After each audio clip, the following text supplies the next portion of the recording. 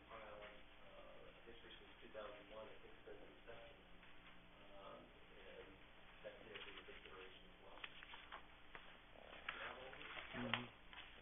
So, if you're willing, I think it would make sense to recommend that we start with us kind of walking down through and getting you comfortable with the different elements that are shown here. So Ruth and I will kind of tag team on this. I'll start. We came to you and acknowledged a problem on the cost fast grant program, and unfortunately that is going to be a reduction in revenue. That's shown there, the first one. The good news when it comes to Maine State revenue sharing, we're actually suggesting that another more 762 that we can count on there. Lease revenue, we just perfected our numbers, and actually, I'll let Ruth speak to that. I think that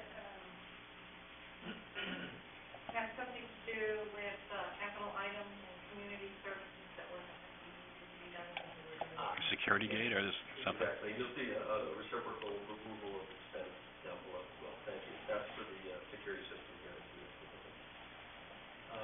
The next one, this is really just kind of an accounting thing, but it's really coming from reserves, not being bonded.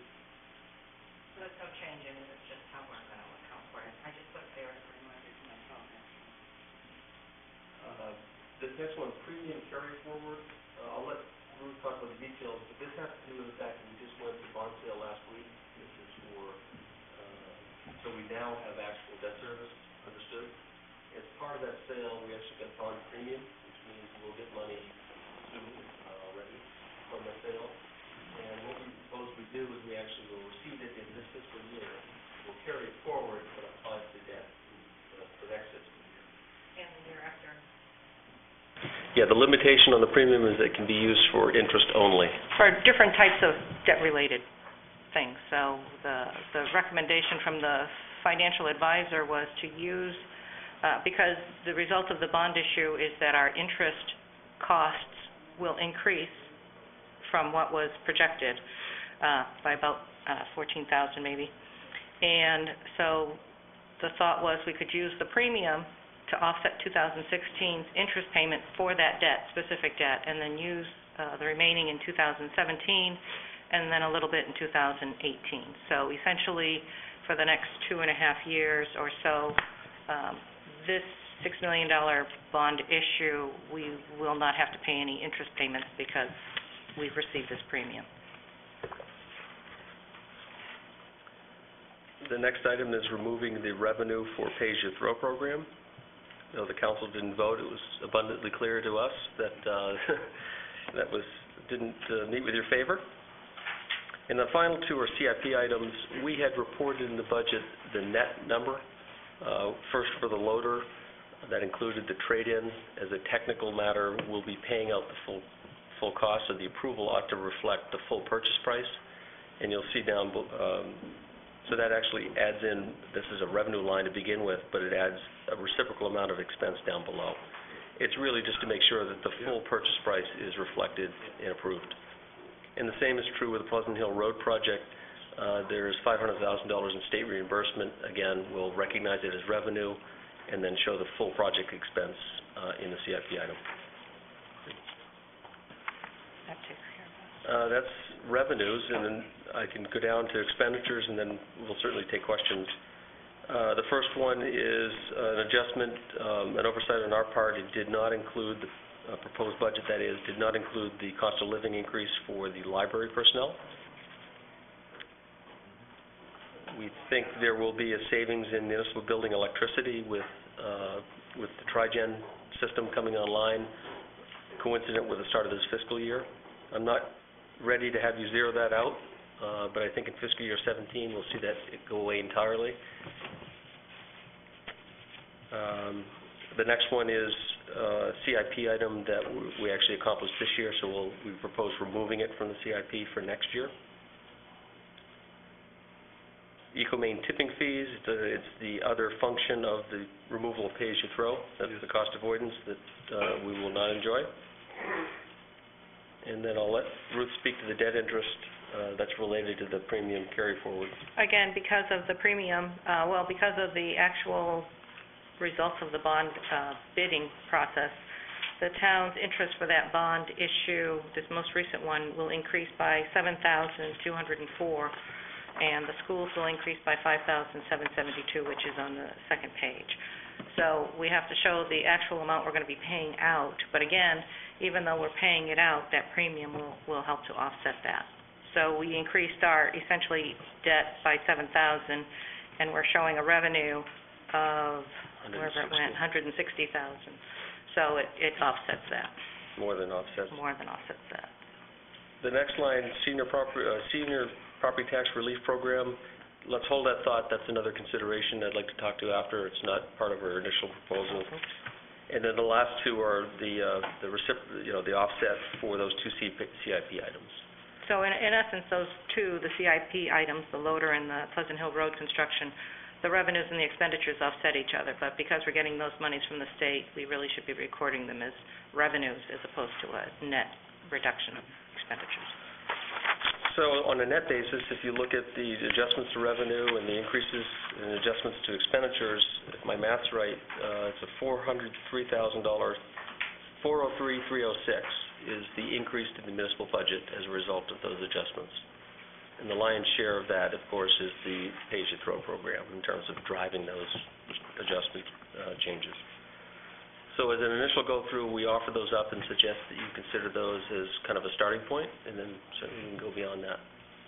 Is the difference between $2 million and $5,000 expenditure adjustments and $1,656,000 in revenue adjustments? Those are just subtotals based on the actual. The first column is the proposed, as was put in the original budget document. That's what was proposed, and I just put totals in there. I guess I didn't really need them. And then the Finance Committee suggested changes, and then this is what the new proposed numbers. I was just trying to get Tom, did you say you thought that the total was $400,000? Yeah, I calculated by the difference between 692, 537, and 298, 233. I just looked at the difference between the two is $351,000. Well, maybe my math's wrong. I should rely on my finance director. Now, the difference in the proposed is $349,000, but it's the Finance Committee change column that's going to show the adjustments. Quick question, just on up to bring me up to speed on the Holmes Road. Why is that reserves and not bonding? That's a road improvement, right? It's a road improvement. It happens to fall within a capture area, if you will, for which we've been collecting road impact fees, and it's a valid use of those reserve funds. Okay. So those are covered by impact fees? Yes, and those exist. It was just an oversight. We should have proposed that in the first instance. Yep, great. And then the second question, I'm still on the increased premium carry forward. Again, we get some premium dollars in advance in exchange for a higher interest rate on bonds that we pay over time. But that 160, was that the total amount, the 160? No, the full amount is 300 so and something. Oh, so you've amortized it over. Right. Gotcha. Well, okay. and we've got to use it. The best way to use it is for interest on the bond. Yes. Okay. And so we'll use it over 2.5 years, basically. And that's how you got the 160. Is that right. The interest that we would have? Gotcha. We've maximized what we can use in fiscal year 16. Gotcha. Thank you. Thank you. Page 2, just to continue on the thought, reflects what the schools come forward with in terms of expenditure adjustments, and Ruth just spoke to the modest change on debt service now that we have actual numbers. I'm not sure what more has to be said about that, and again, the revised comp tax sheet reflects both of those pieces at this point. So, question. On the school decrease, I thought the decrease was 1.4 million. No, that was from a conversation you and I had earlier. Yeah. Actually, not. We were misreading that number. And the school will have, in addition to the $1,116,000, they will have an additional $41,000 that they're going to be bringing forward in reductions that have to do with adult ed and food, school nutrition. So, I mean, we could add that if you were... Yeah, I'd feel better if they brought that to you Monday evening. I don't want to speak on their behalf. I'm looking at the school handout from April 14th. And it shows a differential... Yeah, 1.386 million. Where is the... They're showing their total budget at 38,508. That's... Excuse me, that's their base expenditure. Right. So their base expenditure has gone down from 2.5 million to 1.4. That 1.386 that you just quote, Yeah. that's simply showing the difference between current year, 2015, and the revised proposed of base Right. expenditures. And what it shows when compared with the initial budget that was put out on April 1st is that it went down by about 1.1 million. That's right. It went from 2,508 to 1,386. Yep, And that's the number that we're correct. seeing here. That's right. Yep. And again, we just wanted to model anticipating questions as to what does that mean. There will be further changes undoubtedly, but we just wanted to give you a snapshot of where we stood if you accepted these changes. So accepting the changes then, on your tax sheet for folks in the audience who probably don't have these documents, the tax increase now is 7.12%, right? Am I reading that right? You are. Required increase in taxes to meet the budgets that we just talked about. Right, with these adjustments. With Correct. these adjustments. And then there were a couple other...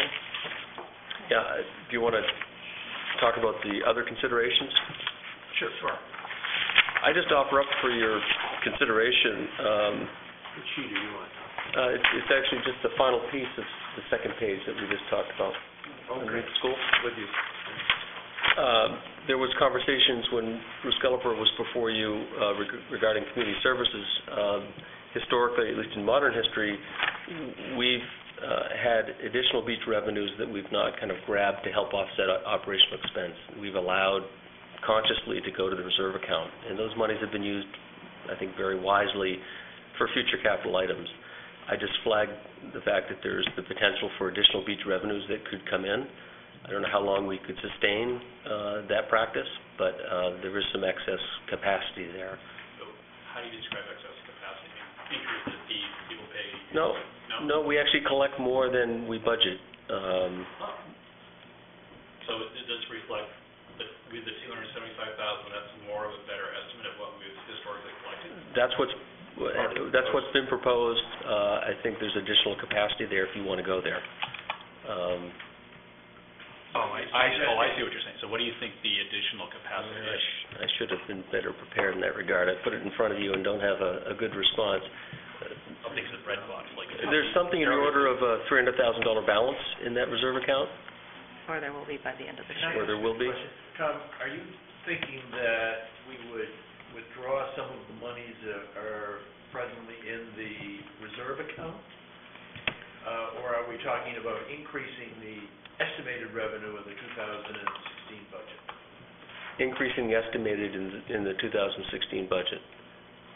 The revenue estimate, I think, is short of where the actual will be. How short? So can you just question there? Does Bruce have a sense of...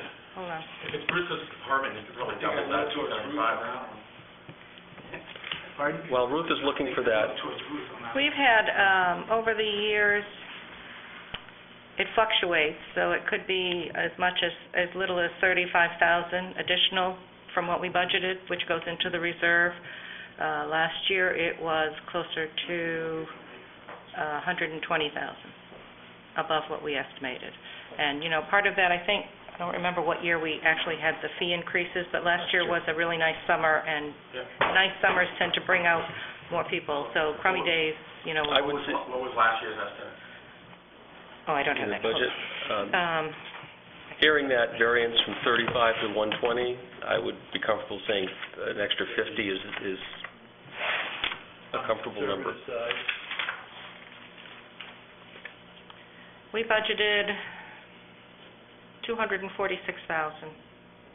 And we In the pushed it current a bit year. to 275. And We we've could probably go as increased high as 325 without, it's at the expense of money that would go to the reserve account. And it's not, there's no guarantee that there'll be that much money in the future years, so it could be a one-time revenue. So I don't know if you look, I'd be okay having an adjustment.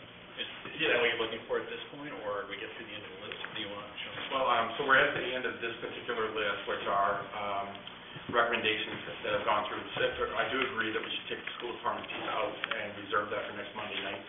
But we take into consideration page 1, the revenues and the adjustments, expenditures, then also the other considerations, taking into consideration the beach revenues. So, Tom, is there any reason to talk about reducing the funds that are already segregated? In terms of using some of the current already reserved funds, Yeah, there was in the order of $300,000. I'd recommend against that, because that's really a kind of a one-time thing you do, and I think it makes great sense to have monies in reserve to be able to fund capital projects, so no tax dollars go to that. So I think that's a smart practice to maintain, and I'd recommend against kind of a one-time dip in and use it to balance something out. There's currently about $215,000 in the investment account for beaches, so. So it's not that much to begin with. Yeah. So it doesn't sound like it's worth. No, and we, we'll have some expenses, resurfacing some of the lots. We've talked about an automated gate system. That's something we'd like to continue to talk about in future years. So undoubtedly, there'll be some expense going forward. I guess I'd be okay with the 50,000. Is that the number, Tommy? I'm comfortable recommending 50, yes. So to make this simple, what we can do is have a motion to accept the manager's recommendation, including the adjustment under revenue adjustments for increased beach revenue, and make it just one motion. Okay. If that's okay with you. Yeah, that's, and should we finish the expenditure adjustment line item also beneath the revenue adjustment line? Yeah, so Then we'll vote, we'll have one vote, what are you talking about? the one that says decrease resident senior property taxes. There's actually no change. Well, I wanted to bring that up just as a discussion point. We have budgeted the current year, and we're proposing again next year, $130,000 to fund all those requests. In actual fact, we paid out $75,000 in the current year. That's done one time a year in November timeframe. Based on state law changes, the old circuit breaker program has gone away. It's now something called the Property Tax Fairness Tax Credit Program, and their eligibility requirements have become more stringent yet again this year. So in all honesty, unless we do something else by way of local policy, because our policy is tied to eligibility for the states, so as a function of the state changing its eligibility requirements, therefore, by virtue of that, folks are not eligible for our program. And I'm just observing that unless we do something to change and create our own eligibility system and standard different from the states, we're not likely to spend even half of this money to fund the program. Is it that in this legislative year, they've adopted a rule that makes the standards more stringent? I believe that's correct, yes. And that relates to counting Social Security monies into Correct. the earned income? It has to do with a very small change that has very big effect, and it's the difference between gross income and total income, and it's Social Security earnings.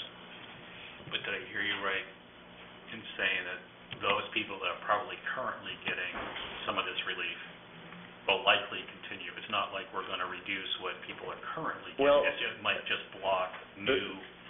The current year, monies we paid out in November of 14 was $75,000, and the requirements are stricter yet again. By virtue of the restrictions. Correct. And the way our ordinance is written, which adopts the Yeah. state standards, therefore adopting presently a more restrictive standard, we're likely to have less than $75,000. So I'm just observing, and it's a delicate area because it's a great program. We're one of the only communities that frankly administers and funds a local property tax relief program, and I'm not suggesting we do anything with that. But if we don't change our eligibility requirements, we're not going to spend half of this budget money. So what do you think we're going to spend? Unless we change it, $75,000 would be... $55,000 adjustment. Question I have, though, is that, just to be sure, because I think I was on the council when it happened, it has to be tied to the state eligibility, correct? Because otherwise you can't provide a local property relief based on certain classifications. Is that correct? I don't believe it does, but it made perfect sense when it was a circuit breaker program because we relied on the state kind of administering it, and all they had to do was come in and show that they were eligible, deemed eligible for the state, and automatically they were locally. I don't believe it's a requirement, but that same law that created the circuit breaker and now property tax fairness tax credit is the enabling legislation for locally funded programs. And we're only one of 10 or 11 in the state that do this. Is there a carryover or segregated revenues that is available to meet the Yes. demand that might be presented? Because we don't know how many people are going to Yes. do it. We could have 1,000 new applicants who we weren't aware of. And so, tell us about that. The council adopted as part of the property tax relief ordinance more recently the ability to take whatever we don't spend and put it into a reserve account. I was just looking at that, and our current balance is about $28,653, and with the unspent monies from 2015, we'll be adding an additional $54,800. Councilor Blaze So championed it's this about effort. $80,000. So about $83,000, yes, that we will have in reserve if that situation, everybody, Yeah. So it dropped to $75,000. Well, even if it's short, It'd be covered by the, It's covered by the it's covered by the reserve. It's covered by the reserve. Right. because we don't turn people away necessarily who are eligible, so we could take the money out of the reserve. Well, it gets complicated. Right. seeing demand for the Historically, we didn't distribute any more than we had budget for. But with this change and creation of a reserve account, if we have a demand that outpaces the budget in a given year, we're authorized to dip into the reserve and pay out whatever people are eligible for. But with the state law changes, all of the dynamics have changed. Well, and it's not the Finance Committee's job to pursue amendments to the rules by which, but obviously it's something that you brought to our attention, and I think bringing it to the chair's attention and allowing it to go through that process would be appropriate.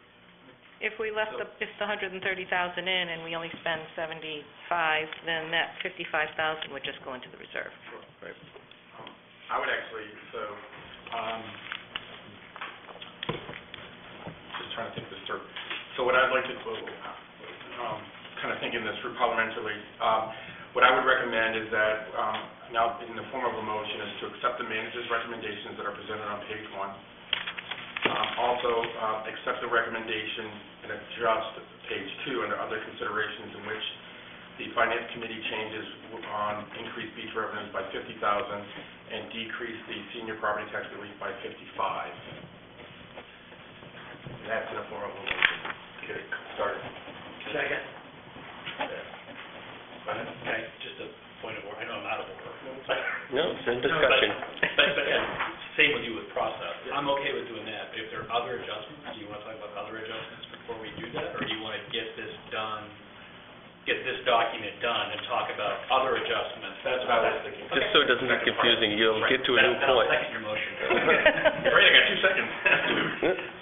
So, first, I just want to say thank you. A very clear path that was shown as part of these recommendations, as well as active listening to the comments that have been shared by council members as well as us. So I'm very happy.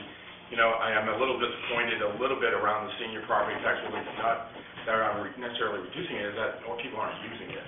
Because when we first created that, there was a significant demand for it, so I'm a little surprised that there hasn't been an increased demand for it, given the emails and comments that we received from our constituents about how troubled times are. So, totally in favor of the recommendations that have been presented. Yeah, and I would love to have us evaluate, not this committee, but the town council, any obstacles to access and application for those funds. So as a part of the process to review the standards that we're going to apply. and Sean is a point, and Tom, maybe your math's probably a whole lot better than my math. But the sheet that you gave us, that takes of all the adjustments we talked about without these two revenue pieces we just talked about, you had an increase of 2.02%. With this 105,000 that we're changing the budget just based on, because you didn't put any money in for these last two changes we talked about. Correct. Right, I did not count them in, no. I think that brings that rate down to about 1.27, 1.28% as an increase to the, I don't know. So just so that we're all on the same page. Just on the municipal side. Yes. Municipal tax rate. That's their calculation sheet. 1.26. Ruth, can you be a little more exacting about that? That may not be the right math. So it would be a $105,000 reduction to that commitment number.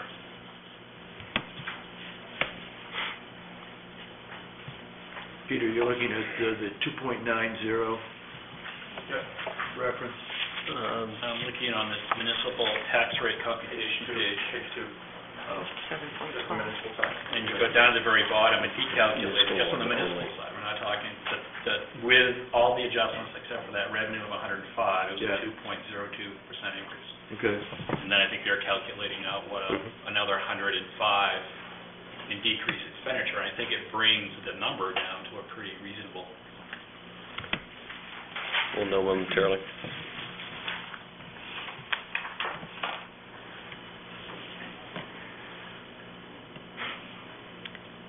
So what that would do, it brings the towns, which number are they looking at, this one? Yeah. To 1.42%, is that what you said? No. So your math's Well, more accurate than mine. it would be 1.83, and then when you factor in additional value, it is the 1.42. Great. It's a great frame of reference. Yep. With these adjustments we just talked about, it's a 1.42% increase. Yep. So, Excuse me, but this did include the numbers that I'm working off, is that tax rate comp page sheets that you have, which included the schools changes that I know we haven't voted on. So your number might be a little bit more accurate, because my numbers do reflect that $1 million. Oh, yeah, because we've kind of, I think what Sean said, I think we're taking the school conversation out of the mix. Right, yeah, but So anyway, I think it's somewhere between 1.3 and 1.4%. when the dust settles tonight, we'll recalculate and give you Just a great frame of reference for all of us. Thank you. Yep. Mr. Chairman, there's a second, motion and second, is that correct? Yes. Okay. Any comments? Bill provided, any comment on this? Anything else? Before we vote? No? That's good. All in favor of the proposal? Aye. 3-0. Thank you. Thank you. The next is to, Tom, if you want, do you want to speak to the fire department staffing plan document you provided us? Well, hearing some receptivity from members of finance and also on the town council, particularly in terms of fire personnel, I kind of challenged the fire chief. I said, is there anything short of 4? Is there any other hybrid approach you can come up with? And this is what he's come up with. It essentially advances 2 new full-time positions, and it does make some headway in terms of providing night coverage. Is Chief Thurlow here? Chief Thurlow is here, and he certainly can speak to it in far more detail than I.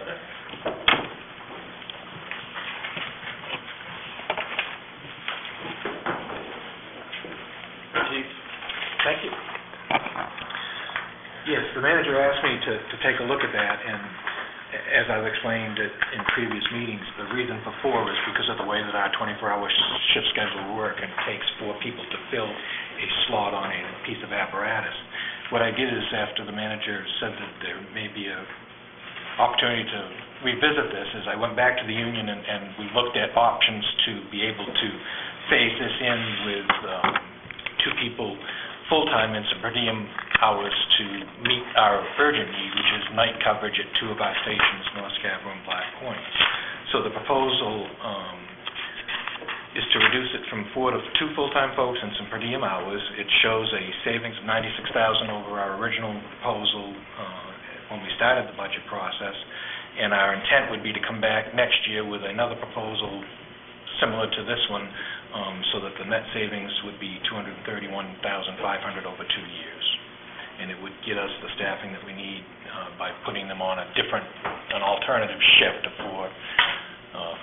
12-hour shift, and do that with 2 folks. So without this staffing change, do you really feel that it does impact response time, it does impact the potential safety and... The one thing that keeps me awake at night, to be honest with you, is night coverage at the North Scarborough and Black Point Station. We have a serious issue with North Scarborough where there are times when the trucks aren't getting out, and we've got a brand-new ladder truck at Black Point, and after the scheduled folks, the per diems that are there till 8 o'clock at night, from 8 o'clock until 6 o'clock the next morning, there are times that valuable piece of equipment isn't going just because of lack of manpower. So those are the 2 things that keep me awake at night, and those are the things that we've been able to change with this proposal. What about rescue? Does it impact rescue? The rescue's fine, because we've got full-time staff on both rescues, and they're covered. So this is mostly fire coverage? This is for fire coverage, and they're going to EMS calls as well, but it's to make sure that the apparatus is getting out, because they're going as first response in those areas to start CPR or anything else while the rescue is already en route. The rescues themselves are going with fully staffed crews. Any questions? No, I think it's self-explanatory for me, so Thank if you have you. any questions. Thank you. You're welcome. So I guess this is the opportunity for us as individuals to make any recommendations that we have. Can I ask one question? Chief, it says that this was made possible because you received some union concessions. And obviously, I haven't studied this, but it's a reduced cost. So what I'm trying to understand is, how did we get the cost down? We've got the cost down because... For the 2 years. That's what because after 2 years, you've got 4 people, right? We do. Right. So it's the 2016 plan, but it's implemented over a 2016 budget and a 2017 budget. I should have explained that better. The original staffing plan called for hiring 4 each year over a number of years. So we came in this year's budget asking for 4 full-timers as part of that plan. Right. And we fully intended to next year as well. Okay. So the savings that I'm showing are, instead of asking for 4 in FY16, we're asking for 2 and some per diems. And then next year, in lieu of asking for the 4 that is in the staffing plan, we're only going to ask for the 2 next year as well. Okay. And that will give us the 4 so that we can fill that shift. What is the union concession reference mean? The schedule primarily. Right now, we've agreed with the union that we'll work on the 24-hour schedule, keeps all our folks coming in at the same time and working a standard shift. This is a concession so that we're able to hire folks that actually work a completely different shift. They'll be working 4 days on, 4 days off, 12-hour shifts. Okay. And then we're supplementing that with per diem hours to You're make up the okay difference. because that's a change. That's a change, but it's a change at the union. They certainly understand the mess that we're in terms of staffing. They're willing to work with us to help us. To cover this hole. To cover this hole. It's rare that a union would support hiring per diem I folks, wanted but to understand that. they do, and they're very much in support of this. Okay. This new approach, how, looking longer term, because I believe, if I remember right, the original narrative suggested that we're down an off plan by, I think it was 24 positions. Yeah, I probably got that in my Close to notebook, that. but yes. So, at what point do we see ourselves, it seems like that this is just a Band-Aid approach to a significant problem. We're not going to catch up. We've been 25 years now with per diems, and this is a transition that's going to take time. It's my duty to come forward and explain the need, which I've done every year since we started the staffing plan. This postpones the inevitable, but it's a move in the right direction. If we can make incremental progress, then that's the best we can do. I certainly understand the difficult decisions that you folks need to make in balancing all the needs within town. We're just trying to make some incremental progress. Is it problematic for you if these additional hires took effect on January 1? No, and I'm glad you said that, Counselor, because one of the other points I was going to make, these savings are based on a full year. So another option is this plan and the concessions and the way that we framed it is able to be implemented later on. So if that is an option, we certainly would appreciate mid-year or whatever But kind you of... get it, but... We get it. And you get There's certainly started. going to be an impact next year Right. if we don't fund it full year, but we're certainly, anything you can do, we'd appreciate. No, I get it. Thanks, Chief. Thank you.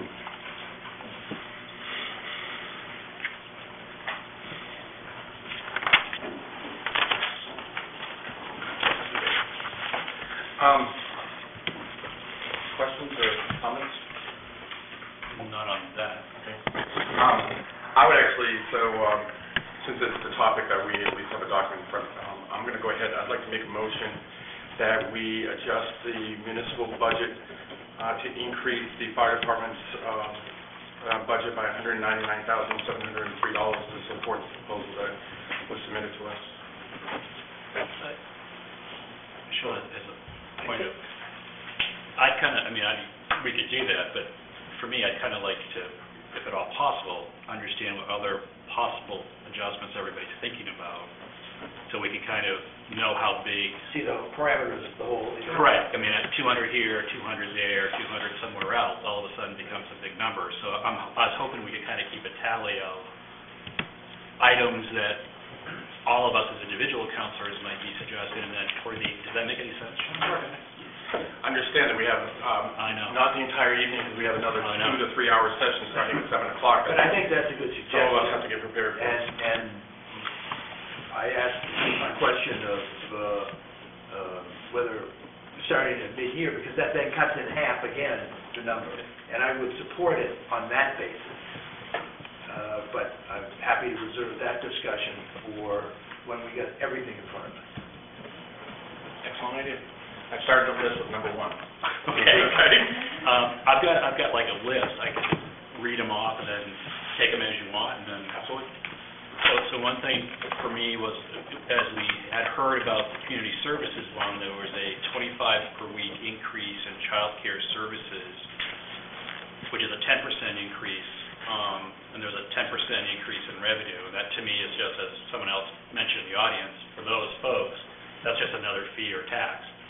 I would like to suggest that maybe, and I think the reason we got there, 2 things. One, I know we're more than covering costs because it's generating a surplus. I think they said there's a $100,000 surplus in child services. So I'd like to propose is maybe we take that, and I think the 10% increase was to get it to market value. But I would propose or hope that we could take maybe half of it this year, like a 5% increase, and then get caught up. I'm just thinking of those people that are using those services. Another $25 a week is, for some people, a pretty significant hit. It's not much money. I think it's $20,000 in the scheme of the budget. So that's one item. I don't know where that goes. That would be a revenue reduction. Reduction of about $20,000. Wanted to think about on the capital improvement piece, maybe delaying the SWAT gear, which was going to be $75,000. Did you say that again? I was making a note on the first one. Just start over on this one. Maybe delay on the capital improvement plan, maybe delaying the police SWAT gear, which swapping out all their current equipment for new equipment, it's a $75,000 bump. I had on my list maybe talk about whether we should move back from the organic field maintenance or to just conventional. That's about $30,000 to $40,000. The other piece I had, where else do I want to go? The other piece that I had is to talk about the revaluation, maybe taking it out of capital improvement. I don't think it belongs in capital improvement, or I believe it's operational, and propose that if it probably needs to go to referendum anyway, but if it stays in, that we propose using reserves to cover it. So you take it out of the capital improvement, you put it into the operational budget, but then use reserves to cover that cost, which is like $440,000. We have reserves. We don't have... Well, you mean fund balance, I You mean suspect. fund balance? Oh, right, yeah, fund Okay. balance, I'm sorry, yeah. I then question about maybe increasing to make sure we have enough money. If you take a look at what our legal fees have been, whether the $80,000 we have as a placeholder is adequate, I'd suggest maybe it needs to be more like $150,000. We have the issue of the outside allocations that we need to decide. Right now, there's like $14,000 in the budget.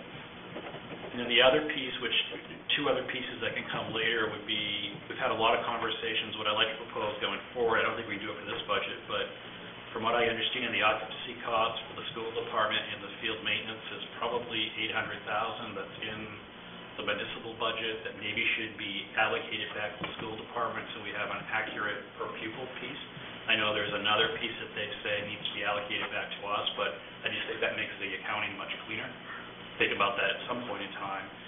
Then the last piece, which I don't think belongs here, but does on our agenda sometimes, talk about the charter, because when we pass these budgets on the first read, I thought if they didn't go through, what automatically happens is the current year budget is what goes into play. So what happens is if we don't come to closure, the budgets as proposed in that first read is what actually goes into play. That has a huge implication. So at some point, I just flagged that as saying something for us to think about in the chart. So I tried to keep notes. The only one I wasn't sure on how to put into an expense or revenue column was your last, not the last item, the one on the school, about their fees. Is that a adjustment to revenues and expenses? Well, I think the numbers are something like, and I think Bruce mentioned it, that we think we're spending about $500,000 a year on field maintenance. So it's in community services budget, I believe, somewhere. It's in grounds maintenance, but... Grounds maintenance. And then I think there is occupancy costs for the building upstairs, all the office space that they have, which I'm sure we can come up with a fair market value of that, but I suspect... That's the easiest one to come up with, a market value of. But that's probably a couple hundred. I wouldn't hazard a guess. I don't know. Okay. And that may not be for this year, but for next year. And I think that way, then when you do per pupil cost, I mean, $1 million, if it is close to $1 million, that's a pretty significant... It just makes the numbers cleaner, I think. And during the past year, I know Chair Holbrook was pushing to get that a little bit clearer, and the allocations not being trades, but rather actually trying to put numbers on them. And I know that Tom has done some work on that, and you're now noting that there's still several that, because I had forgotten about the rent for upstairs. But I think it would be appropriate to continue that effort forward so that we have as clear an idea as possible about what we're spending for municipal and what we're spending for schools. So I do agree that that's an item that has been worked on in the past and perhaps deserves some further work in the future. So, Want to start at the top of the list and go through them? well, do you have anything to add, so we can just continue the list before we... I had the reval, which I have, it does, if it stays on the CIP side, it has to go to referendum. I have real doubts about the appropriateness of it. I could see us waiting another year or two, and largely because the town just turned it down at referendum last year. And I just feel it's kind of inappropriate to say, you didn't hear us. You know, we're going to push this right at you again. I just think that once they've spoken, waiting another year or two would be the right thing to do. Don't disagree on that amount. Although I wish more people would have that logic around casinos, because it's been done at 5 times. So I do agree with that. So if you want, although I do think regardless of how we fund it, I do believe because it's over $400,000, it has to have a referendum regardless of the amount. Regardless of its financing. The only additional item, the two pieces that I looked at were specifically was the use of our reserves, one being more in compliance with our own policy. So you did bring it up. I actually had a different reason for using fund balance and using it to cover the reval piece and moving it. And the reason is that current policy says that we're supposed to maintain 8.3%, which is basically 1/12 of our operating budget. If I calculate that based upon the last audit, which is a little stale or old, it's about $340,000, and not knowing where we are this year in surplus, I think $450,000 is a fairly reasonable. I want to use it just because I think that it should go back to the citizens that paid for it originally. So you're saying to get us to the 8.3, you think there's $300,000 in And Ruth can correct me, so when we sat in the audit, I believe the auditor said that the $9.1 million that we had in reserves equated to about 8.6 or 8.7%. When I tried to calculate backwards what that variance is, I figured it was about 334. I'm dyslexic, so it was either 334 or 343. I was thinking it was still below the 8.3 because we include, the way the auditors prepare it is like essentially 5% of revenues, but our ordinance or our policy does not use revenues, it uses operating expenditures. And based on the operating expenditures, I think we were just under the 8.3. As of the end of fiscal year. As of the end of fiscal Right. 14, correct. The good news is we've made gains over each of the last 3 years to build it back to that number.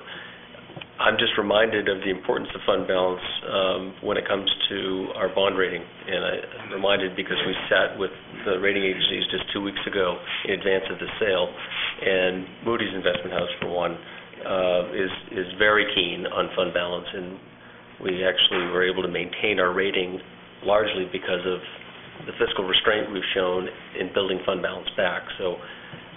And trying not to use the fund balance so that we can continue to build. Even though we only have like 8.1 months expenditures, which to me is okay to do, they actually would prefer 2 months.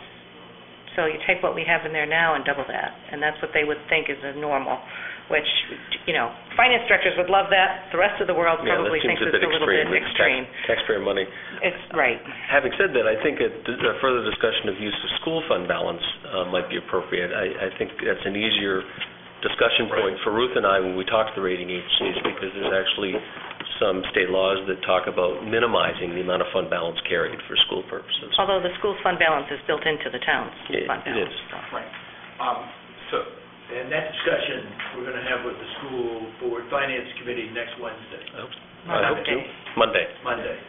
Yeah. Okay. And just, Tom, even though I wasn't going to bring it up today, totally agree with you regarding the fund balance with the school department. And I'm not speaking out of turn, because I have mentioned it at least to Mr. Ciazzo, the chair of their finance committee.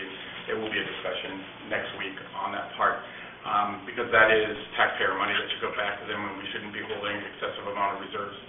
I will mention also that while I appreciate the proposal that Chief Thurlow provided, I was actually in favor of funding the full amount that was requested, which was the $295.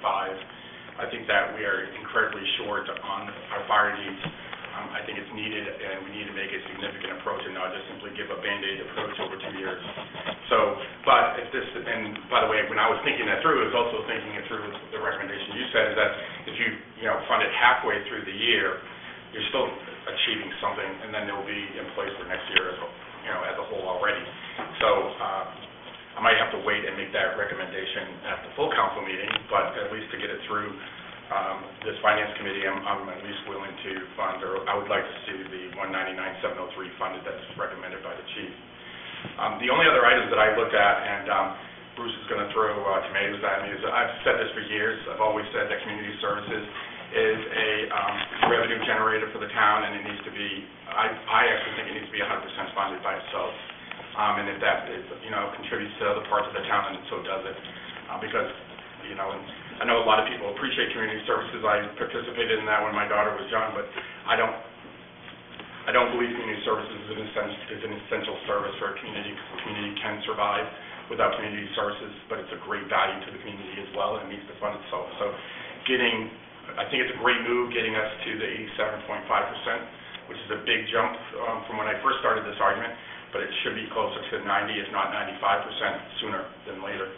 And the other pieces I wanted to look at that I had mentioned, and it's kind of a hard number to kind of pinpoint, or at least talk about, is really the projections around excise. The last 2 years we've seen a significant change and significant, almost an explosion of excise revenues increasing. Whether or not there's opportunity for an extra 25 or 50,000, I kind of would take both Ruth and Tom's advice around that. I know we've touched that number in the past. It seems like we always at least hit that projection, so maybe if we can be a little better at our number crunching in that category for an extra 25 or 50,000, I think that would be valuable to the budget process as well. I'm having Ruth just do a kind of a year-to-date check-in. That might help inform that conversation. And the other piece, even though we can't touch it, is that we're pretty conservative and that's because of how good our staff is around assessed valuation. There's going to be a natural bump, or I should say a drop, because we always underestimate what the actual valuation comes back at. It's not going to be like it was last year where it went from, I think, 15 million to 40 million. But, whether or not, I think, Tom, you had mentioned that we do a projection somewhere around 15%, but in actuality, it's anywhere from 18 to 21% sometimes. So I'm leaving that alone because you can't really touch it, but I know that there's going to be at least a natural, The theory historically is we'd rather underpromise and overdeliver, because if you overshoot, there'll be some people that are unhappy. It is what it is. That's the sole domain of the assessor. Yet it's so tempting, if not required as part of this process, to speculate where might we end up. But you're right. Historically, we have exceeded our expectations in that regard. Having said that, I'm not terribly comfortable increasing that number much. Do you have anything on excise? Excise, if I take where we are right now, we're at 90% collected. After 10 months, we should be something different than that, but we should be roughly about 83% collected. So we are over-collected right now. Well, our revenues are coming in higher than projected. If we were to take last year's April 29th through June 30th and add it to where we are right now, I'm showing that we would probably collect about $4.9 million, $4,970,000. So we could increase it. What's in the budget? 4625. However, if everybody bought new cars this year and nobody buys new cars next year, we're not going to see that in revenues because the rate drops every year. So perhaps another 75 is not terribly unreasonable. I personally agree with you. Yeah, that's okay with me. I think it's based on a rational analysis. Mm-hmm. So, Tom, the only other question I have around the reval is that it's the what-if-then question. So what if it goes to referendum and the citizens say no? Or what if it's put into the put into the operating budget, but they still say no? How are we going to tackle this problem about reevaluating? Aren't we required to reevaluate this town Technically, every 10 years you're supposed to do one. Or if it falls below a certain percentage. Our ratios are extremely good. They're within 2%, or they're right at 100%, frankly. So we're not in any issue in terms of being way out of whack. But we are up against that 10-year, right about 10 years. 2005. Yeah, we're right at the 10-year mark.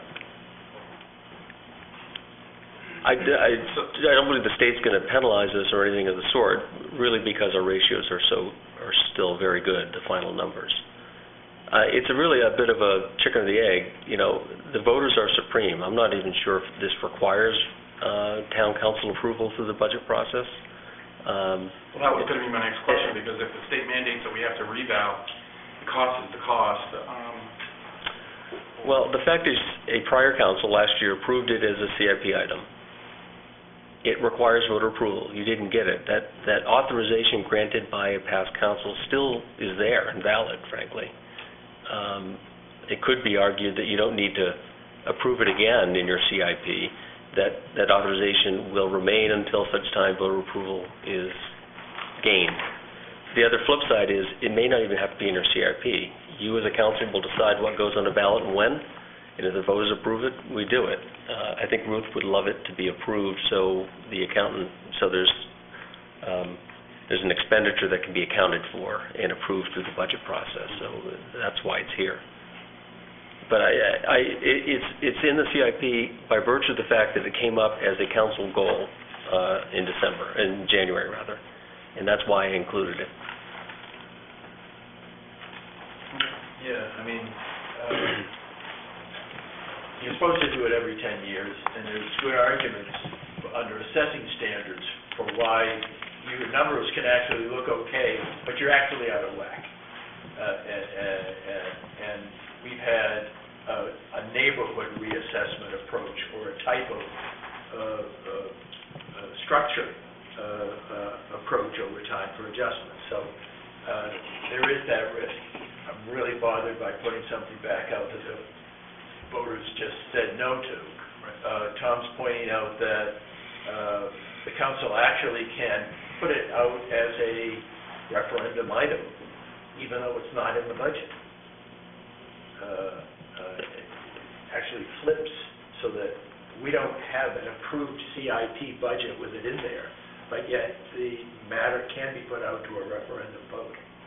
It's a little bit of an oddity. And then if you wanted a belt and suspenders approach, you'd wait till the next following budget year and include it as a CIP with voter approval in hand. So it's, I don't think it's magical as to what comes first.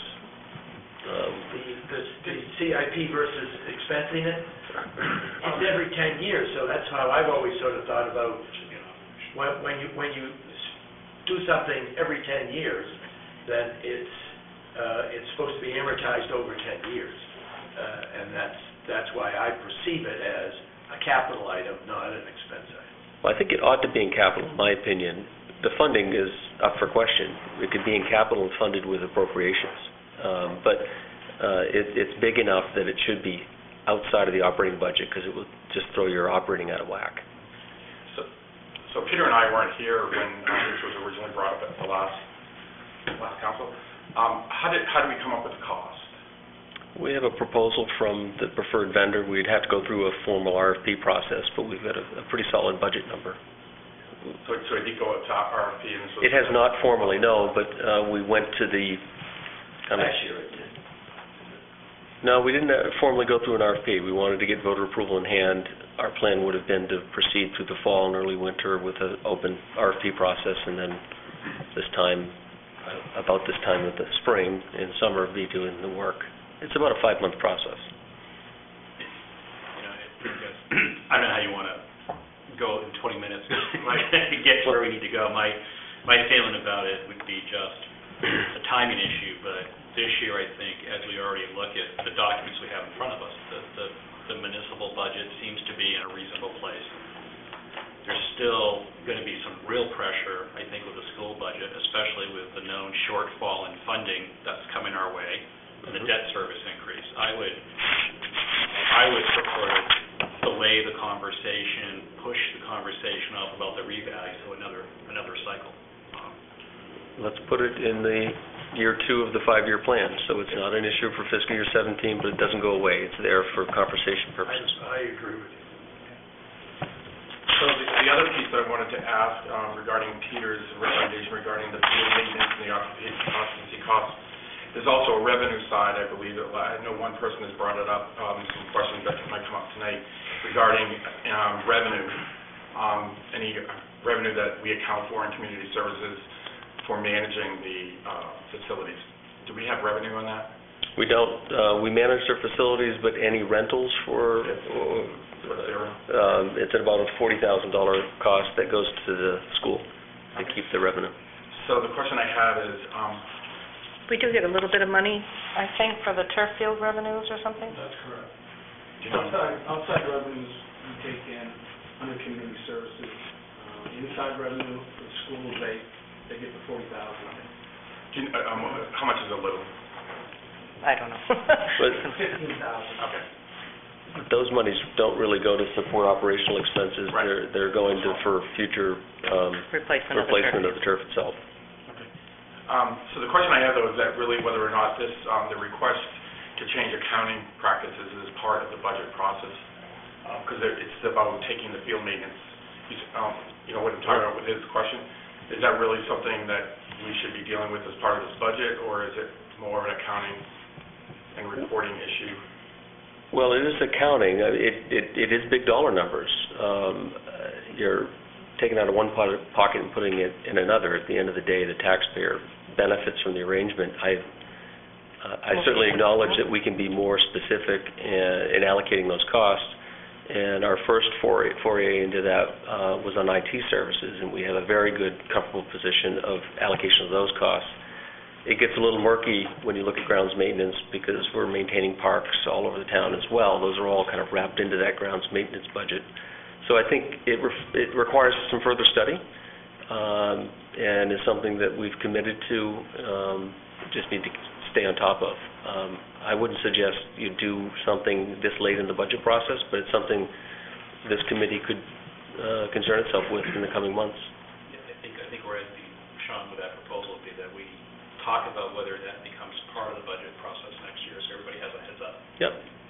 And everybody has fair warning, and that variance can be explained about a change in accounting practice, but I just think it makes it more accurate. And I think the council may feel like the finance committee is the right place to put that, to work with Tom and the town and community services, because it's formulaic, and we have to come up with an agreed upon method for actually valuing certain services that are performed by the town on behalf of the school and by the school for the benefit of the town. And frankly, entering the season that we'll be spending most of our time, we can start tracking that and therefore be able to much more accurately allocate rather than looking at a budget and saying, X percent of this and that. We can be a little more accurate, much more accurate. So maybe the recommendation is that's just for next year? To the town council? Yep. From the finance committee to the town council, that we put that on the list for next year? So, of all of the adjustments for expenses, just to run over them based on, make sure I have them all, there's a recommendation to increase the fire department's budget by $199.7. Decrease. Or with Bill suggesting to delay it? Yeah, by 6 months. I would vote for it if it was effective January 1. So I'm just going to, for rounding purposes, I'm just going to round that to 95,000. Because it's somewhere in there, or I'll round it to 100,000. That's close enough. There was a decrease in the CapEx regarding SWAT police equipment by 75. The organic field maintenance or management of $40,000 decrease in expenses. Legal fees increase of $70,000. Outside allocations, a decrease of $14,000. Outside allocations? It's the Contributions. charitable organizations contribution. Project Grace, the list. Are you saying, because we haven't talked about any of these. I'm just trying to get the list of what everybody has. Exactly, okay. I'm showing the SWAT gear to be $39,800, so I don't know if I'm not looking in the right place, or... We have the wrong, That is the number. yeah, that's 40. And just Okay. to be Oh, I thought he accurate, said 75, I'm not sorry. sure we're 40,000. No, I think I did. I'm not sure we're 40,000 for the organic, but I think that might be a little overstated. 30. I would say 30 would be a more accurate number. The organic, we're on a 5-year test to see if it works. So for us to now start to reduce budgets to reflect as if we were off the organic program, that has to take a town council vote. That we don't have the authority or discretion to say we're off the organics, we're back onto the other. It's based on a policy adopted by the council. Yeah, so Green, yeah. that seems to me, it raises a question of should we be doing it, because we can save $30,000. Right. But it can't be decided here. Well, no, but I thought what we were trying to do is to put together our recommendations that would go to the full council, so they could look, just like we did tonight, they'll look at But see, that's it, that's a much bigger discussion than, I don't think that's a budget discussion on May 20th. Well, what we know from the last time, there's a lot of community interest on both sides of the issue too. So it's not as simple as it might seem on the surface. It's a very passionate issue. Yes. I heard it in earful. So I'm trying to do the net. So what I did take out, just to make sure from the conversation, was I did take out the issues around field maintenance and occupancy costs, because it's about an accounting piece. Mm-hmm. I also took out the revaluation, because it sounded like that there is probably a consensus now not to include it in the budget, at least in this year. And on the revenue side, I'm showing, so what I'm showing with all of that change, there's a net increase in expenses of $76,000. Including the fire. Including the fire.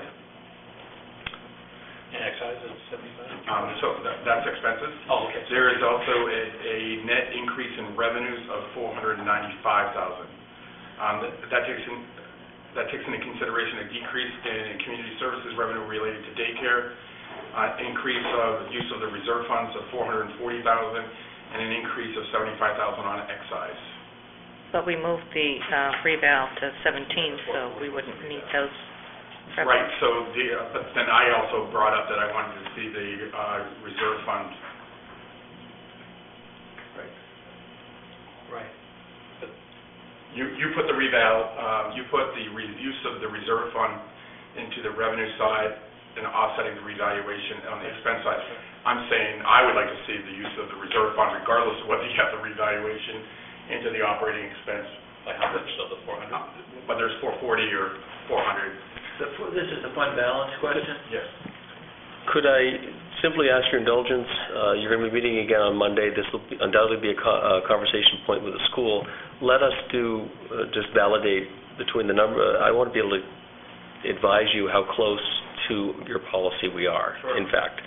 I'm not discouraging the use, but I think it ought to be the last decision you make rather than first. So if we can just perhaps hold that thought, and we'll pick it up on Monday with more accurate information. Might it make sense, Mr. Chairman, to go through these one by one? I know you're trying to be, because I'm sensing that may not be support for all of these, but there very well is support for many of them. Sure. But for me, the biggest issue is about the reserve fund. How much is available in the reserve fund that can be pushed back about whether or not to approve some of these other requests. The only one I'm not correlating to the use of the reserve fund is really about the fire department. But the other pieces, it might be contingent on that. So that's why I was trying to look at the net effect of what everyone's recommended as part of that. So, but what would you like to do? You want to vote on each one of these individually? Yeah. And not wait until next week?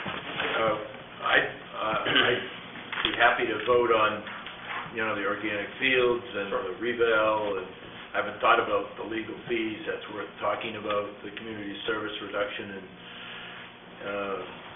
from a market price. Yeah, and I don't know about the SWAT, because no one's ever said we don't need the SWAT gear this year, so they're all worthy of discussion. I haven't heard the pros and cons. Okay, so do you want to speak on that since you're recommending the removal of it? On which? SWAT gear. The two questions he has are legal fees and the SWAT gear that haven't really been discussed. Yes. Or do you want to put it in the form of a motion, and then you can discuss it and then move each one, or? No, because I think what we're going to do, we're going to either in or out, and then make a universal motion.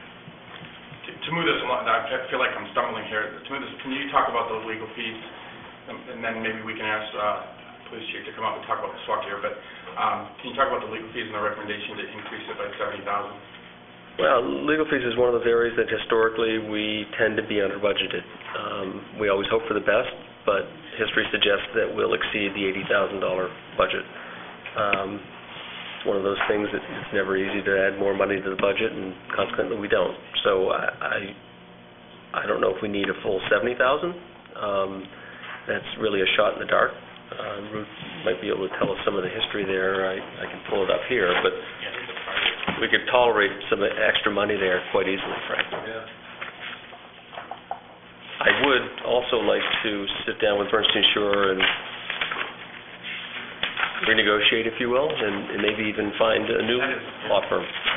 I think we're paying top dollar. I know we are. The bid process for all those That's right. professional services is good. We've been budgeting about $80,000 a year. In 2013, we spent $106,000. In 2014, we spent almost $240,000. So far this year, we're looking at $119,000. Yeah. So we're already over. Like kind of thought, so. Well, we have some unique challenges over the last couple of years. So I would. 105 is probably a fairly good. So maybe 105 is a better number than 80. So it would be a $25,000 increase. better than 70. So I think for the sake of time, I'm just going to go through each one of these, and if you have comments about it, it'll just be easier. Yeah, That's sure. okay. So I will make a motion that we increase the fire safety budget by $100,000 to accommodate a half-year implementation plan of the proposal that Chief Thurlow provided. Yeah, in favor of that. Any discussion? Comments? All in favor? Okay. 3-0, thank you. The next is the removal of the capital expenditure for the SWAT equipment of $75,000. Or just delay. Or to delay, but to take it out of this year's budget. Would it be possible, could the police chief come up and maybe comment on that? That number's 39.8, just to be clear. 39.8. And so My bad. the suggestion is we put it in the 2017 capital budget. Right. Thank you. How are you doing? Hey, Chief. How are you? And let me say, and part of my thought is, in my mind, where I'm trying to get to is, it looked like for the debt, I'm really concerned about our total debt, approaching $100 million. It looked like what we're putting in CapEx and everything pretty much just washes out with what we're actually paying our debt service down. So I'm trying to find ways that we actually put less into capital improvements so we can start working that number down. So I was just trying to find some things that we can push off in time so we can gain on the $100 million instead of... The number is 39.8. It's not 75. I'm not sure where that came from, but I guess the bottom line is that we will do what we have to do. But I have to tell you that some of this equipment has seen its life expectancy. We don't come forward asking for equipment like this when we don't need it and haven't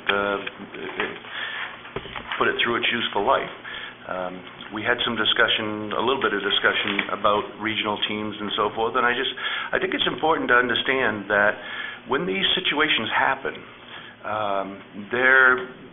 we have a crisis on our hands. This is above and beyond what our folks normally deal with, and we have to have people that are trained, that are equipped, that are able to come forward and deal with these situations. And that's why we've joined with South Poland and Cape Elizabeth, because we don't have the full cost of a full team. But I think it's critically important that we do what we're doing. And the suggestion maybe that we look at other ways. There are other ways that you can do this. You can have the state police or the Cumberland County or other folks come in and do that for you. But number one, we have no idea what their training is. We have no sense of what their equipment is. The troopers come from, and this is not an indictment on them, but they come from New Gloucester or Auburn or York or wherever they come. And I think it's we gave this a lot of thought when we put this team together, and I think it's important that we maintain the training and equipment and standards that keep it effective for us. And you talk about $39,000, and I recognize the situation that we're in, but all it takes is these situations probably have the potential for more liability than anything else that we do. And having one go bad could be pretty expensive. But going back has to do with training and the expertise of the personnel. So what's the equipment that they're actually replacing? I mean, guns are good. I mean, some guns can be decades old and still be very effective. So what's the equipment that's actually being replaced? There are some weapons, and I agree with you that weapons generally last a long time, but our people qualify and shoot constantly, so they don't last forever. The gas mask and so forth that they need for the chemical agents that they use and so forth becomes like hip boots or anything else that you might have that become weather cracked and that sort of thing. Those are the two big items that Would a year's delay change? Put anything at risk?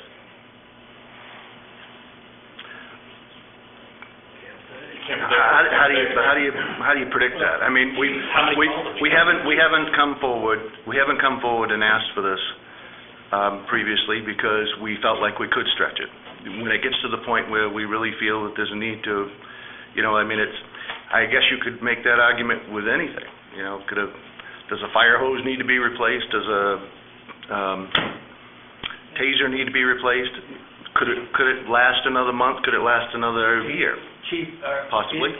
Is the equipment integrated in that you wouldn't want to prioritize aspects of the equipment and say, we really would benefit from spending 30 of the 39,000 on gas masks and certain other things?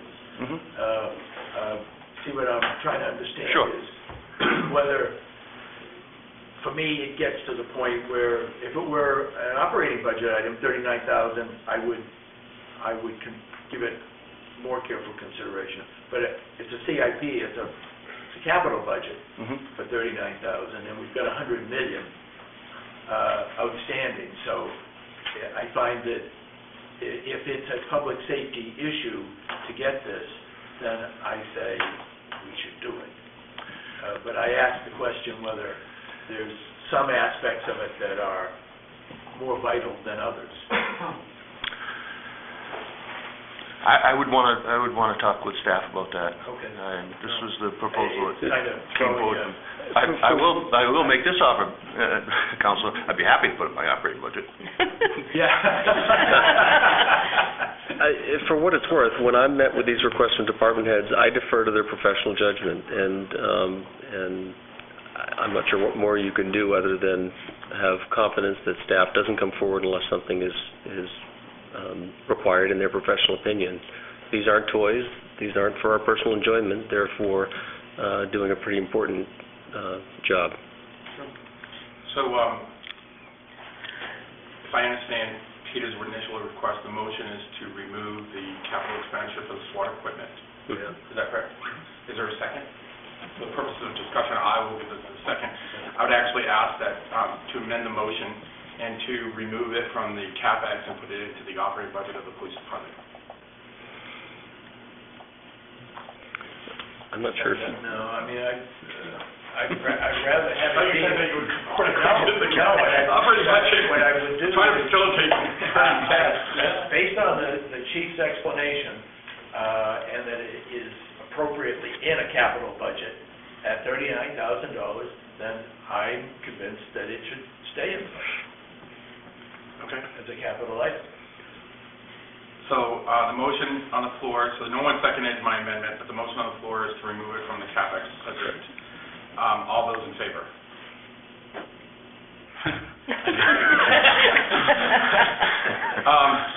Even though it wasn't on the, so therefore it stays in the CapEx budget. Okay. So the vote is, technically speaking, all opposed. 2, 3. The next is about the organic field maintenance. If I had the number correctly, was it 40,000? I'd suggest 30 is a better approximation. Thanks, Chief. 30. Thank you, Chief. And Peter's recommendation is to remove that from the budget. Is there a second? I'll second it.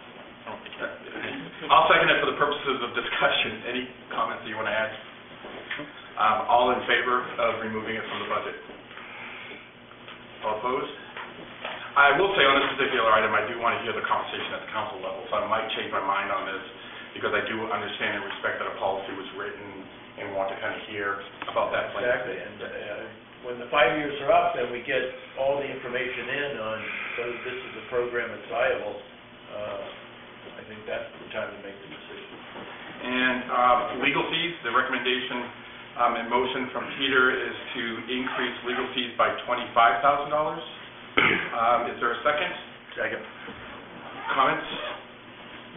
Seems like an appropriate adjustment. Absolutely. All in favor?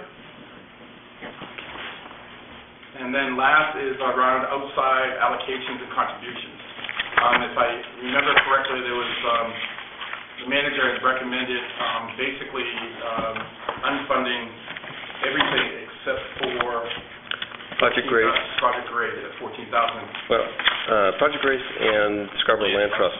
Oh, Land Trust? Those are the two. Where's Scarborough Land? Land Trust is under general government. It's not under outside agency. It's not in there.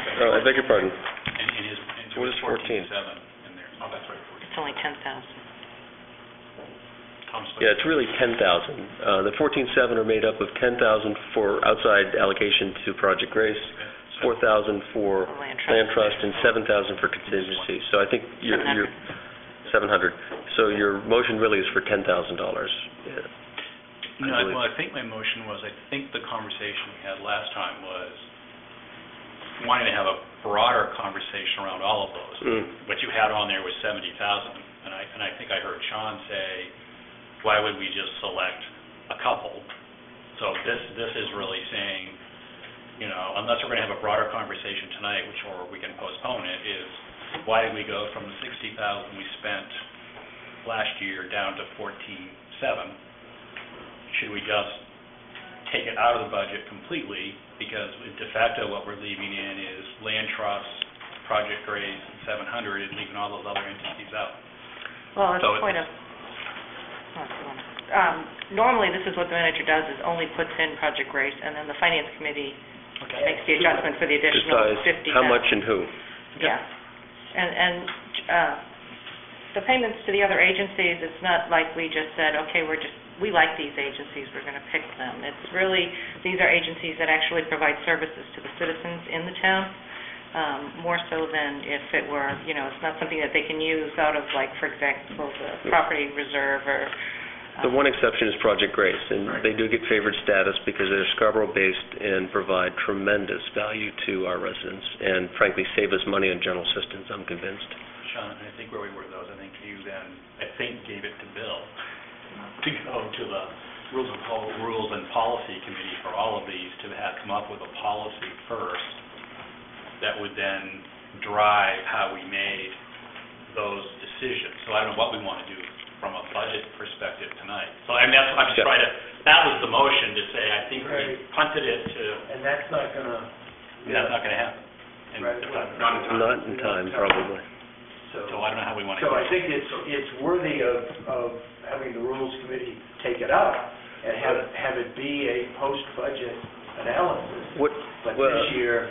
Right or wrong, what past councils have done is adopted a dollar figure without a conversation around who gets what. The Finance Committee has taken it up after the budget's been adopted, sometimes months after. So... To determine the allocation. Yeah, who gets what and how much. And then comes back and makes that recommendation, or... Actually, the full council gave past Finance Committees the authority to make that decision, and staff executes it. So, but it is a budget issue. If you don't budget anything here, there will be no money to be allocated. Well, it's 14.7, right? Correct. That's in my budget. So it's 14.7. Right now, what we have is, we have a history of a relationship with a dozen or more organizations that support the community, Scarborough community. To varying degrees, yes. And we've routinized the application process, and I believe Colette provided that material to you, that requires folks to tell us specifically how their services benefit Scarborough residents. And so we have more of an apples-to-apples local perspective, if you will. Prior to that, it was the Wild West. People all over the state were asking us for money. So, for the discussion, I'm happy leaving it at 14.7 and letting the council address whether they want to fund that amount, increase the amount, or to decrease it and send it to a committee for a more formal process. So I'm happy leaving it where it is right now. Are you? Well, I think it's important to provide, to not simply go from providing support to providing no support in 1 year, where you say, why? You know, is it because it's a tight budget? Is this a tighter budget than last year or the year before?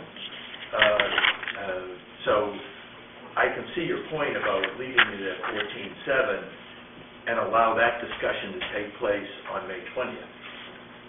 Or have some of that discussion between now and May 20th. But I feel as if it'd be appropriate to include some monies for some of these organizations.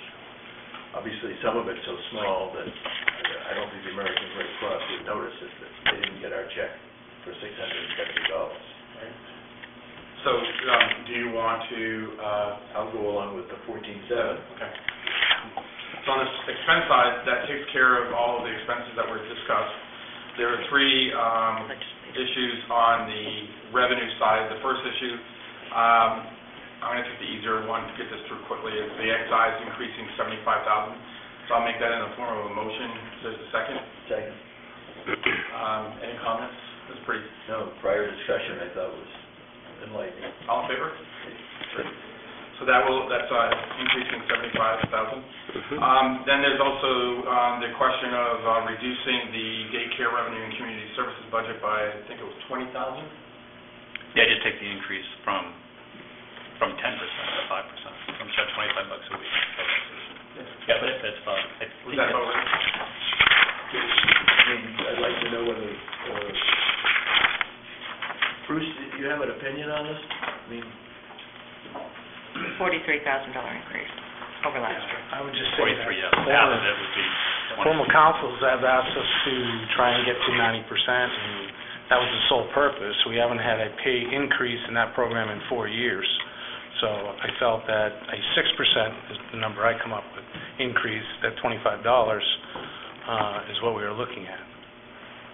It equates to $43,000 in additional Right. revenue. Right. Well, But we could do it over time, if that's what you wanted to do. well, I'm okay with, if it hasn't been done in 4 years and it's 6% increase, well, it's a market-based price. It would be at the high market end. Service, then I think that's, because they would pay somebody else to provide the service. Correct. This isn't public schools Mhm. or town clerk. This is a daycare. Correct.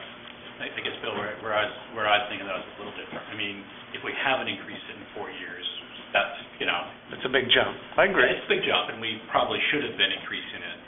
Well, we were going through a recession. There was a number of things Yeah, to look at, so but the other thing... it wasn't the right time. Yeah, I mean, the other thing I look at, I agree with Sean about community services should be, but that program already is generating $100,000 in surplus, so we're more than covering the cost.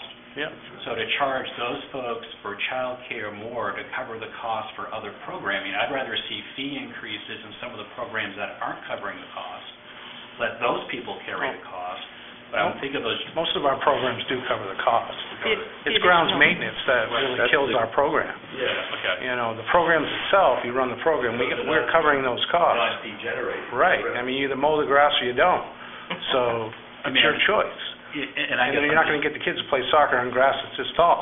I mean, I guess I'm just trying to be sensitive. I mean, when we look at these numbers, taxpayers are going to see an increase this year. I agree. But And to Sean's point, past councils, they would like to see us at that, 75, 85, 90, 95, 100% self-sustaining. What's the And charge going from what to what? It's a $25 increase. I think it's, the $25 base number was $200 to $225. So we charge from $200 to $225 It was a month. It was a month? monthly charge, yeah. for a month? Goes before and after care. So it's less than $1 a day. Yeah. And for me, I mean, of the many, many emails that I've received regarding the budget, it is very consistent and very apparent that more and more people want people to pay for the services that they directly receive or benefit themselves to the extent that they can. I've got a trash program I want to talk to you about. You already had me on go on that one, but, it's very challenging for me to sit there and say that there are some services in this town that people must pay on their own, and there are some services, it should be subsidized by other people, and have a straight face about that. You can't, to me, say that with a straight face. So, community services, it should be, 100%. My goal is 100% someday. If you take out grounds maintenance, I'm above that. Oh, I bet you are. Yeah. Yeah, Do the math. All right. So, but we're not in the legislature. I know that. So, Can't have it both ways. Go. thank you. All right. So Peter's recommendation in motion is for a net reduction in the daycare revenue by $20,000. For the purposes of conversation or a vote, I'll second it for you. Any other comments or questions around it? All in favor? All opposed? 7-1-0. And then the last item is the use of reserves. So I don't even know where to start with this, because I know that, Tom, you said that you're going to do a better calculation. What I would like to do is at least get it onto the table, and at some value, some amount, and then we can either amend it at full council or even on May 5th, if this is the one item that we come back to for this particular budget, we can always adjust it and amend it. So I would actually like... See, I wouldn't mind seeing it, I'd love to see how the school ends up and we end up. Yeah. Because... Before we do that? Well, mainly because I think it's going to be one of those, really tough to swallow numbers. Right, I get it. And so, once you see that number, then fund balance starts to be a bigger and bigger part of any solution. And so I see what you're saying, to start something, but and it's a real problem, because it's a bond issue. You can't repeat it year in and year out. There's all sorts of problems with it, but we're also dealing with, I think, if you say we're not going to have any new hires, we're not going to have any new programs, it's still a big number if you look at where the school's at and where the town's at, and you add them together. So fund balance is one of the few things that remains, and so I wouldn't mind having that discussion sort of at the end. Okay. But that agree? I was prepared, because I think I'd be okay with some number, but I'm also okay with having it. I think, Sean, you're proposing to have some type of placeholder for now. Correct. And I think I'd be okay with that, a reasonable placeholder. I'm thinking a couple $100,000. Correct. But I also can respect Bill saying, I think we're going to have to loop back to this anyway, because I think you're absolutely right, Bill. I think the number, when we get all said and done, it's still going to be a painful number. Still going to be staggering. It's going to be a painful number. I'd suggest get through Monday, see where you're at, and then you can have a more informed discussion. Ruth and I will be prepared to tell you exactly where we're at and how it compares to policy. We'll send you new tax rate comp sheets, so you can see where things are. Right. And, just keep it, there's going to be a maximum number no matter what. Even if they come back and, max number of reserves. In the reserve, maximum number that we can use from the reserve. You can't deplete it down to 50%, because then you're really shooting yourself in the foot, because you're going to jeopardize the bond rating as a result of it. So to me, that's where the 440 or 400,000 came to, but I can definitely. They can actually change the bond rating at any time, so be cognizant of that. Part of this will be to give you accurate numbers to talk about. What is that number? What's that corridor, that's a safe corridor that can be considered. So with that, I'm showing that, at least for today, what we have done is that we have done a net increase in expenditures of $31,000 and a net increase in revenues by $75,000. So it's a little bit below the 2.02, because the 40,000 is probably, or 1.5 before. Oh. So it's going to be relatively unchanged, and the size of the budget's relatively unchanged. Yeah. So thank you. That was not as painful as it felt. Good job. Expenditures are $125,000, because you did 100 for the fire, right? And then 25 I did for the legal. net, so I apologize. I just did the net. The fire was 100,000, legal was 25.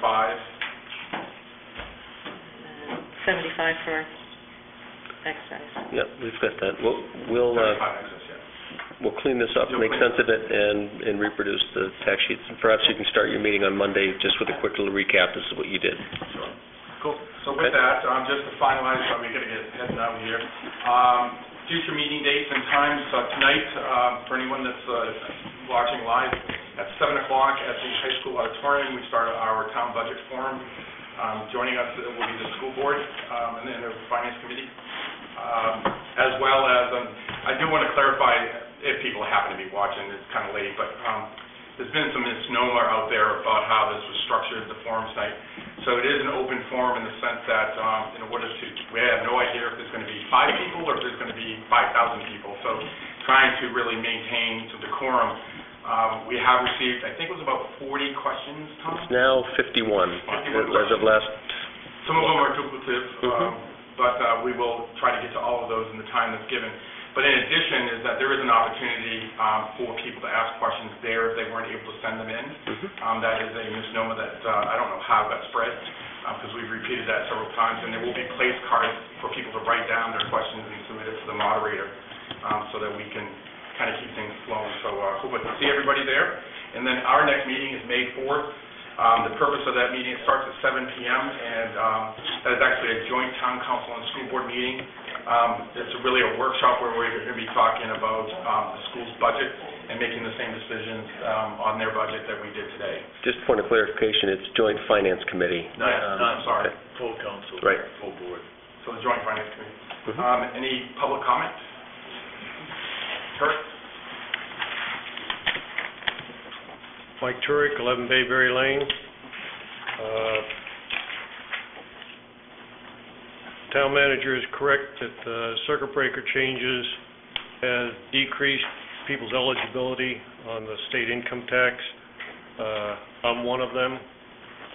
Although my income actually declined, Social Security taken into consideration, I'm no longer eligible for any tax relief. I'm disappointed in the 7.12% tax increase with a CPI near 1.8% and inflation quite similar to that. When I worked for Fairchild Semiconductor, the CEO was a man named Gil Amelio, and he said that you cannot achieve what you cannot quantify and what you cannot articulate. And we have the Scarborough Town Council goals for 2015, and one of those is a responsible and realistic budget. And I don't understand how you can possibly call this a responsible and realistic budget. I'm just stymied. I have to tell you that I worked at Lowe's today, and one more person came up to me, and he said, I'm selling my house. I paid $460,000 for it a couple of years ago, and I just can't live here anymore. I'm moving out of town. I realized that somebody else is going to come in and somebody's going to pay those taxes. So you guys don't care. You're going to get your money. But I'm disappointed. Anybody else would like to speak?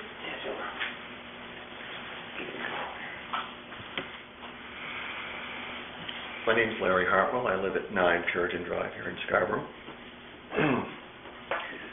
I think the Budget Committee and the Town Council this year and in the past has done a good job on the municipal side of the budget. A comment on earlier years, you'd ask for a low increase of, say, like 3%. The first responders, the public works, the library, those folks met that. The school budget, they brought in a number, 8% or so, which ended up being almost 7%.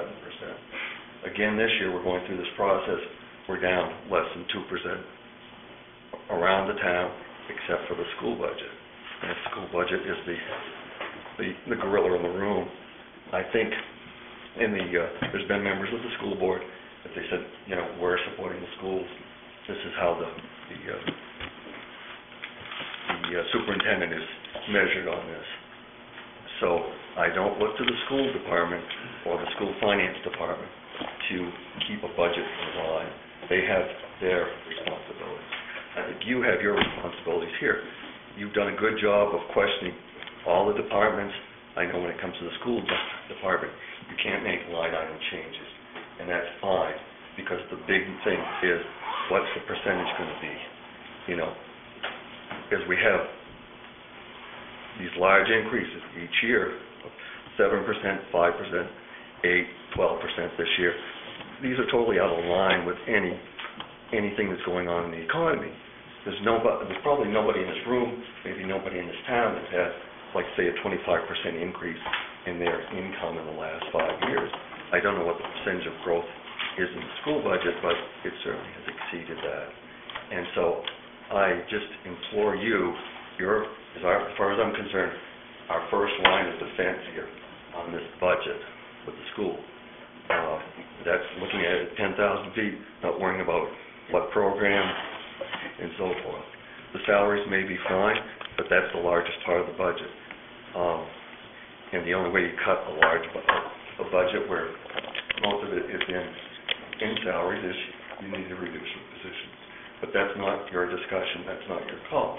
But you're here to protect me as a taxpayer and everyone else. And I think you should make a statement on that, and not a significant statement on that this year. And like I say, you're the first line of defense, the full council is next. So what we need is at least two of you to stand up and say, hey, this is not anywhere near the right number, the right percentage. You've had these large increases, and then these other large increases are on top of the previous years. And that's about all I have to say. Thank you. Anybody else? Great, not seeing any. Thank you, everybody, and motion to adjourn. All in favor? Thank you, everybody. We'll see you at 7 o'clock at the high school.